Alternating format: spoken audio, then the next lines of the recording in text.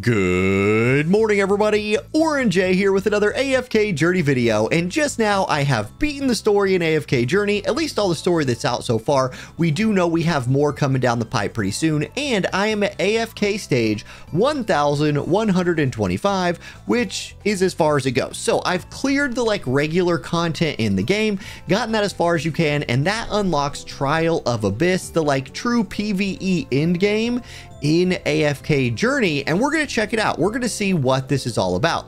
I want to point out that my getting there coincides almost exactly with this letter we got. Dear Magister, congratulations to Atraxia for being the first clear Trials of Abyss floor 330. So I just got to floor 1.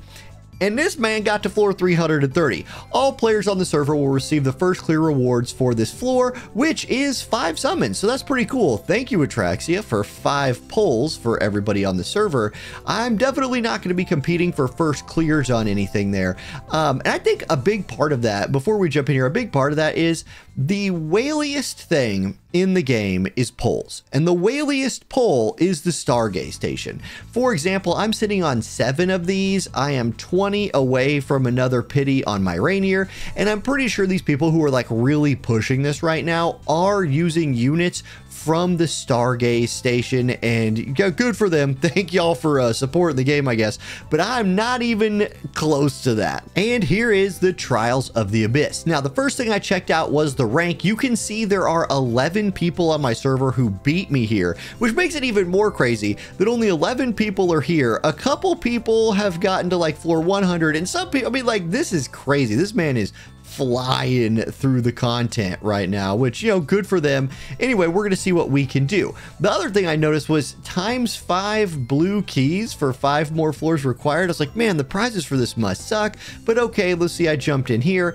I clicked this, and I was like, oh wait, never mind. The prizes here really don't suck, especially this 100 hero essence. Hero essence continues to be, again, even as a spender, it's hard to even buy this stuff, especially if you passed on a lot of those ascension packs that came out those 1200% value packs that came out right when you were ascending characters. If you didn't buy those, even if you wanted to keep up with the highest level character players in the server, you couldn't. So it's nice to see a chance right here to get some more hero essence. I hope we see that on every floor. And you can see we're going to be fighting level 272 mobs. My ascension level is 210. So let's see how we do. Now, this map is fairly forgiving for this kind of, you can throw a tank right here and basically clog the whole thing up.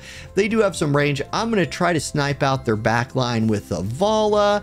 I'm going to put my summoner in here, and then I might run, you know what, let's run double. So, I'm going to run Odie. Odie is really good at cutting down these tanks right here that are a lot higher level than him with his poison. I will go ahead and throw up Star Shard spell, and let's just see if we can actually beat something that is what, 50 some odd levels higher than us. And our tank immediately gets blasted back, but we're getting that backline CC in.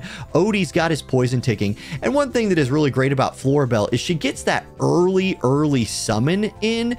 So even though my tank gets knocked back, Spear Baby's able to go up there and take aggro for long enough for Thorin to kind of recover and get back in there and start tanking again. We actually win that without too much trouble, and we pick up a sweet reward. So I'm actually going to back out right there. I want to go to floor 2. It looks like same level-ish mobs, and the rewards here looks like they're going to be the same. So you can really start cashing in some rewards. You love to see that. These are high-ranking enemies again, though. Oh, they have Rhino Boy. Lumont going to be running our formation over. So in this case, I'm not even really going to pay much attention to my formation, or at least I might just spread out a little bit. They also have Shakir, who's going to be jumping on everybody. We'll see. I'll set up like this. Let's just see how it goes. So I'm going to try one more floor here. Then we'll kind of talk about how I feel about this, because I'm already developing some feelings. Yeah, hold on. Let's just see how we do. Now, Lumont, you can see how tanky Lumont is, and this is where Odie just shines. His ability to execute Lumont for about 50% of his HP is just huge. And then on Shakir as well, Shakir will be in here just life stealing for days. But because we got that poison tick on him, we do not actually have to burn him all the way down. Once again, we only had to get him to 50%. And I would say if you're not somebody who has those super whaley, mythic plus characters, Odie is probably going to be really, really clutch for this content. And it looks like the rewards are just going to keep flowing. So now we're at level 273 on the mobs. They're running that little like wombo combo looking comp. Let's just see if we could do one more. After this fight, I said I was going to do some more talking after the last fight, but after this fight, I do want to go look at a couple game modes in the game that I haven't really enjoyed a ton, and then talk about this mode, because it looks like this is just going to be a typical gacha tower mode. But there's a big difference here between other games I've played towers modes and this one. So let's talk about that next, as we actually beat floor 3 pretty easily. Man, Odie feeling like the MVP. I don't know about the damage rankings there. Yeah, look at that. He was my highest damaging character, right up there with Vala and Florbell. So having 3 DPS, they are all carrying their weight, which is nice. But I feel like I've yet to fight a like terribly, terribly difficult enemy team. Still, it's super great to get access to more hero essence, because you can see right here at 2388 hero essence just to continue leveling past 210. It's expensive. So having access to some more of that is really nice. Now, what I want to talk about in terms of like tower content in these games, I'll show you the game mode, the PvE game mode here that I've liked the least has been Legends Trial. This has felt like just something I have to do. Once again, you do get hero essence rewards in this content, and so it's worth doing for that reason. Like, I believe floor 60 is one of the floors, and like 470 might be another one. Anyway, there is hero essence to get in here, so it's worth doing these, but it is sort of tedious, right? And like, I feel like every time a new, like these roll back around, it's pretty easy fights. I don't have to think about it very much. I just kind of push to whatever the next tier is. And it's kind of something I feel like I have to do every day, and the rewards have been okay. In War of the Visions, another game I play, we have Tower in that game, and Tower in that game is massively tedious. Like, it is the worst game mode in War of the Visions is the Tower. The rewards aren't really worth doing. At least here, the rewards seem worth it. And in fact, I wonder if there's not like, I wonder if like floor 5 and 10 give like even better rewards. In fact, I might clear a few more floors and see.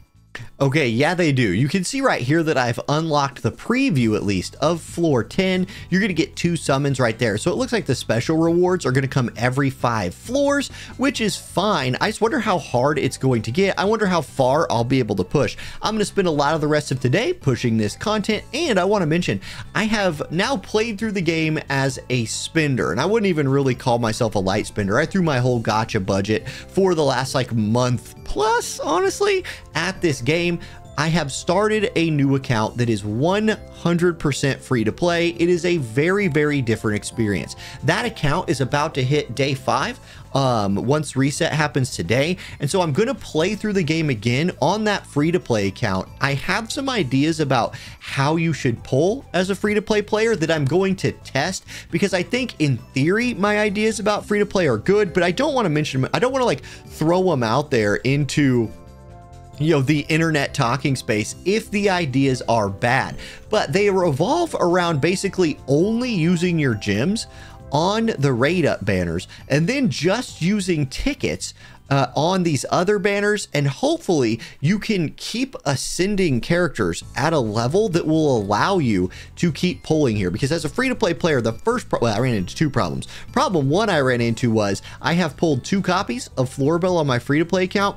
Took 80 pulls. I had to pity both times, which really hurt my gem income as a free-to-play player. Now, after that, I could be pulling more, except I don't have another character yet at Legendary. So I've had to go in and sort of like tinker with these, put a lot of A rank characters here, which honestly isn't a bad idea, because having Mythic plus characters in this game is huge. And so getting 5 copies of something that's A rank, I feel like as a free-to-play player might outscale getting 1 copy of an S rank character, because you just don't get, like, the flow of pulls is so much different free to play compared to like Whale, and free to play compared to even Light Spender. The flow is a lot different. So I just want to see how that works out. I want to play through as free to play at least enough to know if my strategy works, and you can get a on banner character to Mythic Plus as a brand new free to play player, and I'm playing quasi hardcore. Like, I'm playing every day. So I'll let you guys know how that experiment's going, but I have reached the end game on my main account. My new account, my free-to-play account, is just now beginning. It's also on day 5 of its journey, so we'll see how it goes. Anyway, thank you all for watching. I hope you have a great rest of your day. I'll catch you next time. Peace.